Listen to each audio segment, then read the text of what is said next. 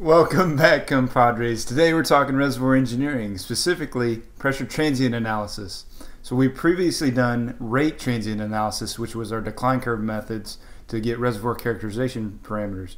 Today we're talking pressure transient analysis, which is basically you put a pressure bomb in the well and you observe the pressure change with time. And from that you can get reservoir characterization parameters. Today we're talking the drawdown test. A drawdown test is essentially where you just have the well shut in for a long period of time and then you just open up the choke and let it loose, and from the data you can make interpretation to get reservoir characterization parameters. So today we're going to work through an Excel example to get reservoir characterization parameters from a drawdown test. So guys, get amped up and let's get started. Today we're going to work through a demonstration to analyze drawdown test data from a gas well to obtain reservoir characterization parameters including permeability and skin. So this shows you a plot of pseudo pressure versus time. So when we plot our pressure data on here, which varies with time, we're going to want to convert our pressures to pseudo pressure because our pseudo pressures for gas wells takes into account the change in gas fluid properties, and thus it's more accurate. So when you're dealing with gas data, you always want to use pseudo pressure. It's more accurate. The key concepts we're going to discuss today is infinite acting radial flow. So this analysis that we're going to do is for a well that's draining a cylindrical drainage volume. It's not linear flow. Another thing you need to remember is we're assuming constant rate production. So this straight line we're drawing through our data right here, this is assuming constant rate production. Another thing we want to discuss is noise in our data. The noise can be contributed to wellbore storage, so we're going to touch on that just a little bit. And then also, if you don't remember what a drawdown test is, the pressure is drawn down. What that means is your well's been shut in for a period of time and then you just open up the choke and let the fluids just flood out, and you observe the pressure, bottom hole flowing pressure, change with time. And so from drawdown test data you can get reservoir characterization parameters including permeability, skin, and radius of investigation. In our case we're just going to get permeability and skin, and radius of investigation doesn't really help us that much, at least in industry, because we don't run a drawdown test long enough to see our pressure boundary in most cases, especially since some reservoirs are really tight, and so it'll take the pressure too long to propagate to the boundaries. So before we get into the analysis, I kind of want to touch on the equations we're using. I think it's important to understand where they came from and what assumptions we're making. So in our case, we always start with the diffusivity equation for radial flow. This equation is difficult to find solutions for, but if you assume certain boundary conditions, in this case we're going to assume constant rate at the bottom hole condition, and we're also going to assume infinite acting, we can end up with this equation in the terms of pseudopressure. So we put our pressures in terms of pseudopressures because it's more accurate for gas wells. And so you get this long equation which you'll find in textbooks, and it doesn't make much sense, but if you're clever you can rearrange this in the form of a straight line. And so if you rearrange some of the terms in this equation, distribute some of the terms, you end up with this long equation right here, which is in the form of a straight line, y equals mx plus b, where y is your pseudo pressure at the well, at the bottom of the well, your pseudo well flowing pressure. This term right here is your slope, which includes your permeability, and then your log of time is your x, and then this purple term is a big constant. This is your b. And so you can see this is in the form of a straight line. So if we plot our data on a plot of pseudo pressure versus the log of time, we should end up with a straight line. And so in our case, this straight line includes an intercept, which is our purple term right here, and it also includes a slope, which is this term right here. And so from the graph we can determine our slope, and after we determine our slope we can determine permeability, and then our intercept, we can get our intercept value at a time equal to 1, because on a semi-log plot at a value of 1, that's our intercept, and this is our pseudo pressure at a time of 1 hour. We can set it equal to this equation right here and determine our skin. And so that's kind of the theory behind what we're doing and how we're able to get reservoir characterization parameters like permeability and skin. So you can see here, this is our data plotted right here. This is our pseudo pressure at 1 hour, our intercept. We can get this value. We can actually fit our straight line through this data, through the straight line portion. We can get our intercept, which occurs at a value of 1. This is our pseudo pressure at 1 hour. And then we can determine permeability from the slope of this line. And then after we get permeability, we can get skin using our intercept, our pseudo pressure at 1 hour, and also our permeability. And so you'll look at this data and see that we have some noise right here. This is attributed by wellbore storage. So what is wellbore storage?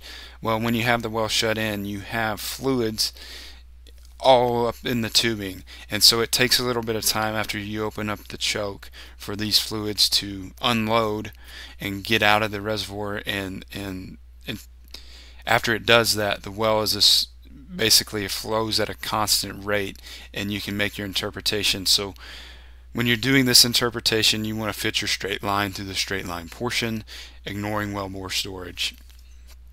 So the steps we're going to go through in our Excel demonstration is shown right here.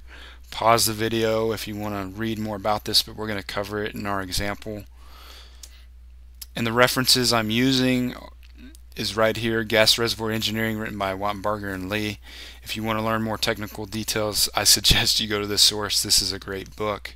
But in the meantime, we're going to go ahead and step into the Excel analysis so I can show you how to get reservoir characterization parameters from a drawdown test. So let's jump into that. The first step you want to do when you do a drawdown test is pull in your data that you got from the drawdown report.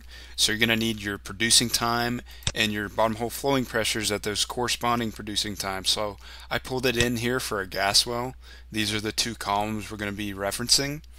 The next step you want to do is you want to calculate your pseudo pressures, because we're going to put it on a plot of pseudo pressure versus the log of time. That's what our equations were derived from.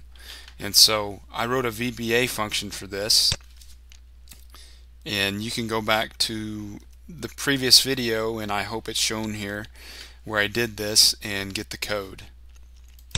But for now, we're just going to run through this. So to calculate pseudo pressures at each pressure, you're going to need reservoir temperature. You're going to freeze that. You're going to need the pressure which you're calculating it at, gas specific gravity, and then your impurities. In this case, the data that I got from a PVT report said we had 0 mole percentage of nitrogen, 0 mole percentage of CO2, and we actually have some H2S, so it's a sour gas. And you're going to want to freeze those, and you're going to want to run this all the way down and plot it on this plot. So I already formatted the plot to take in our pseudo pressures and times, and so that's our data. Now we want to fit a straight line to this data. So we got to put our straight line on here. In order to do that, we need to calculate a slope and an intercept for a straight line and use two data points. In this case, our data point is going to be the intercept, and it's going to be some point way off in the distance, probably at 10,000 hours. So to calculate your slope, we're going to use the Excel function slope. So this is built into Excel. You guys should be able to access this. It's not a VBA function. It's going to take your y's. In this case, it's going to be pseudo pressure. You want to freeze those, and then because we have a semi-log plot and we want a straight line on here, we got to take the log of our x's, or log of our times, and so we're going to do that in this case. Carry that all the way down, freeze that, and so what we have here, You can't take the log of 0, so you always go down a couple points. And so that's our slope.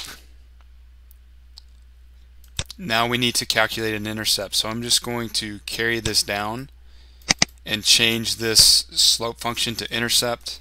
And remember, we have to take the logs of our times. Just that's a heads up there. Okay, so now we have our slope and intercept. Now we need to make 2 data points and calculate our corresponding pressure on our straight line. So I've chosen the intercept, which occurs at a value of 1 and then some point off in the distance. So in order to calculate our pseudopressure from our x's, we're going to have to use the straight line log interpretation. So it's going to take our intercepts plus the log of our time, or the intercept plus the slope, and you're going to want to freeze those because I'm going to carry it down, times the log of our time.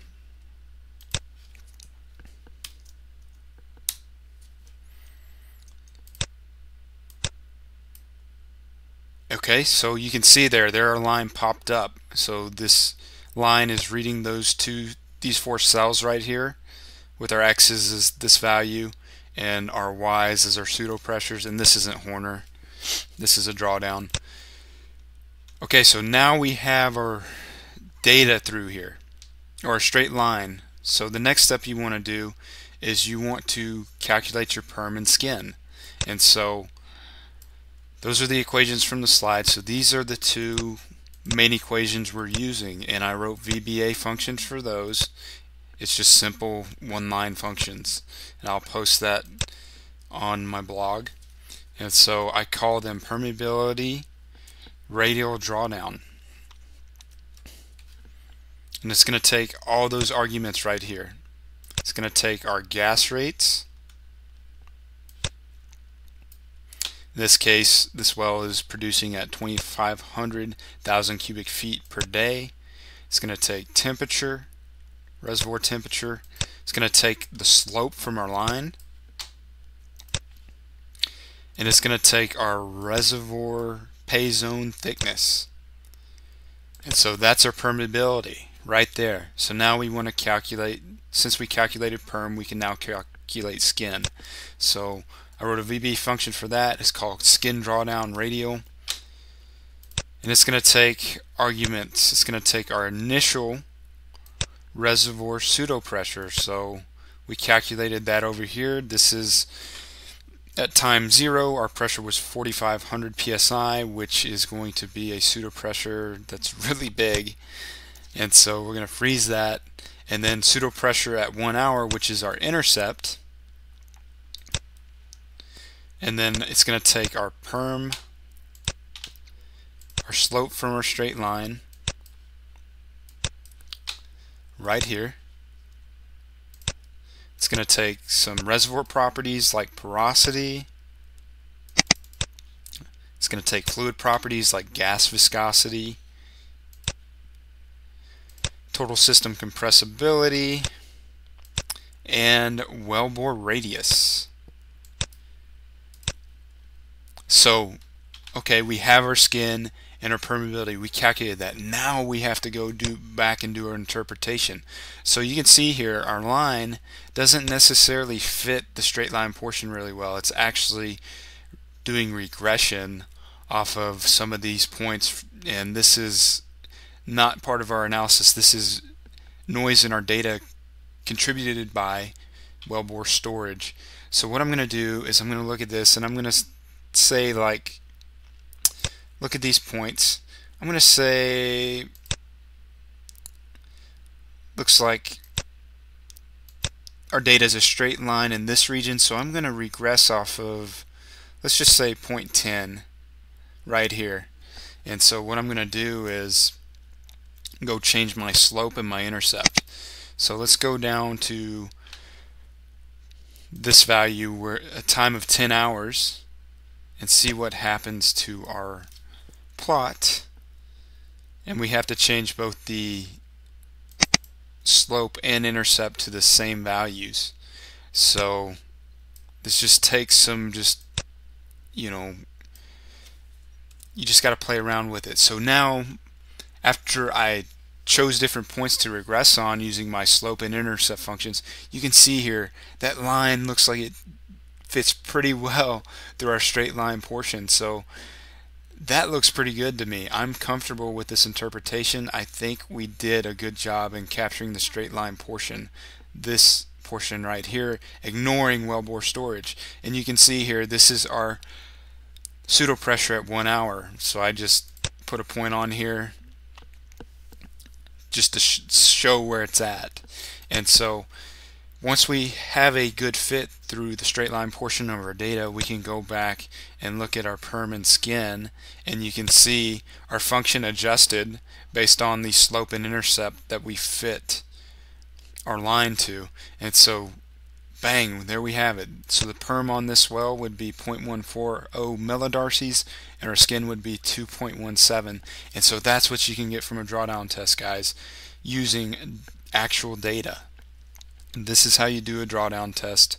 I hope you learned something.